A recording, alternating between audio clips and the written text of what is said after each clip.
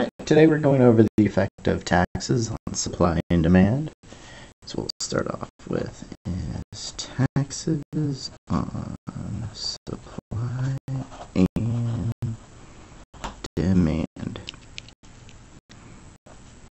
So first what we're going to do is draw our standard supply and demand graph where we have quantity on the x-axis and price on the y-axis. We're going to draw our downward sloping demand curve and our upward sloping supply curve. And then we know that the origin is going to give us 0. We know where they cross is going to give us our equilibrium values. So now what we're going to do is place a tax on sellers.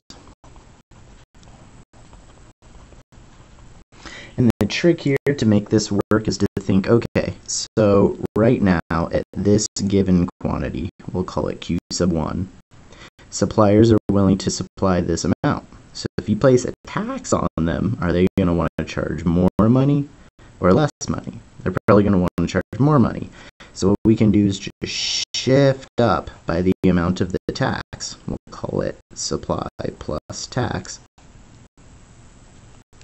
And that will give us our new supply curve. So the magnitude of the shift up is going to be equal to the magnitude of the tax. So for example, if this intersected here and here, then the magnitude would be equal to the tax. Say the tax is $5, we would shift the supply curve up by $5. But what happens is after you institute the tax, we have to find this new equilibrium. So this is where the demand curve is going to intersect the supply curve plus the tax. So what happens is we end up with a lower Q2. So this ends up being equilibrium quantity after the tax. And then we end up with a higher price. We'll call it P sub 2, which is the price after the tax. But what's interesting here is that this new price isn't the price that the sellers receive because they have to pay the tax. So they actually receive the price plus tax minus the tax, or this new price right here. So what happens is when you put a tax on sellers, you actually see equilibrium quantity go down and equilibrium price go up. Now what happens if you put a tax on consumers?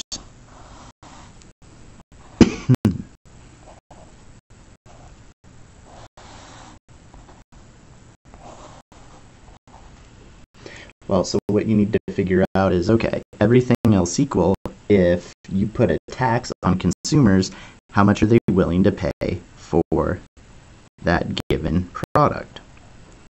And if we keep quantity equal, and they have to pay more because of a tax, they're going to be willing to pay less, everything else equal, because they know that a tax is going to be added onto it.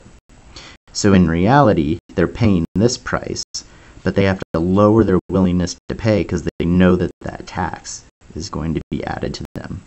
So again, the magnitude of the shift is going to be equal to the tax that's placed on consumers. So what ends up happening is we have this new equilibrium, which is going to be where supply intersects this new demand with the tax.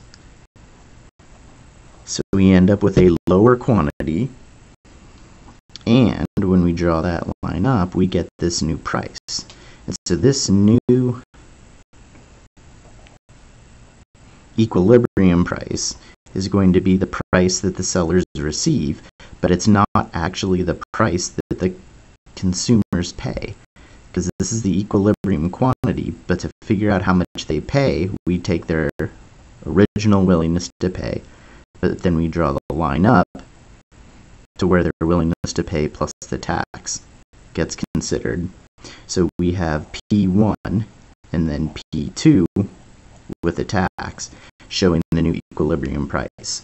So just like having the tax placed on sellers, we see the equilibrium quantity going down and the equilibrium price going up. If we put the tax on consumers, we see the same phenomenon, equilibrium quantity going down and equilibrium price going up.